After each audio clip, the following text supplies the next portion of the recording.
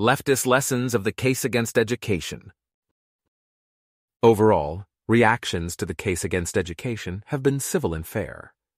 While I've been heavily criticized, I've been criticized for what I actually said and believe. My main disappointment, while the quality of the left-wing critiques has been fine, the quantity is modest. Yes, I had a great conversation with Sean Illich at Vox, and Steve Pearlstein has a nice write-up in the Washington Post. And don't forget my animated podcast with center-left Michael Baranowski on The Politics Guys. But I'd still say my unleft podcasts outnumber the left podcasts by 10-1, and at least so far, no left-leaning think tank has invited me to speak. This strikes me as particularly unfortunate because there are many results in the case against education that leftists should appreciate. Starting with 1. Lots of workers, especially less educated workers, are paid less than they are worth. If signaling is important, there are bound to be numerous diamonds in the rough good workers who are underpaid because they lack the right credentials to convince employers of their quality. 2. Lots of workers, especially more educated workers, are paid more than they're worth. Again, if signaling is important, there are bound to be lots of bad workers who are overpaid because they obtained misleadingly strong credentials. 3. A lot of education is meaningless hoop jumping. Campus radicals have long accused the education system of imposing an irrelevant, backward-looking elitist curriculum on hapless kids. I say they're right. 4. The education market is inefficient. In signaling models, education has negative externalities. My story, therefore, implies a serious market failure, where self-interest leads students to pursue more education than socially optimal. 5. Locked-in syndrome. Due to conformity signaling, the market for education isn't just inefficient, it's durably inefficient. The education market doesn't just fail, it durably fails.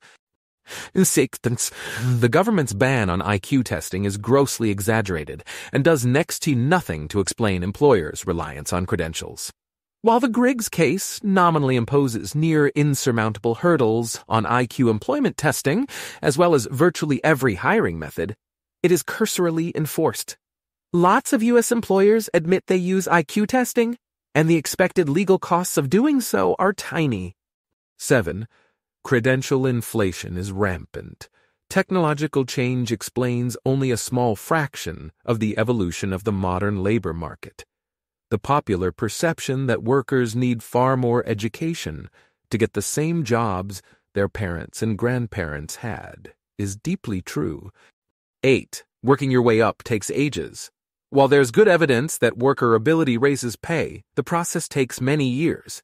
If you're smart but uncredentialed, even a decade of work experience isn't enough to fully catch up. 9. In many ways, the labor market used to be better for people from poor and working-class families. Sure, average living standards are much higher today than in 1950.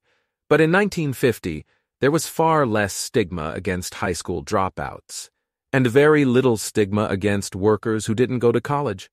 Moderns who look at college graduates from poor families and see social justice are neglecting the troubles of the massively larger number of kids from poor families who never get college degrees. 10. Forcing middle-class aspirations on everyone causes misery and failure for poor and working-class kids. Lots of kids loathe school. They're bored out of their minds and humiliated by teachers' endless negative feedback.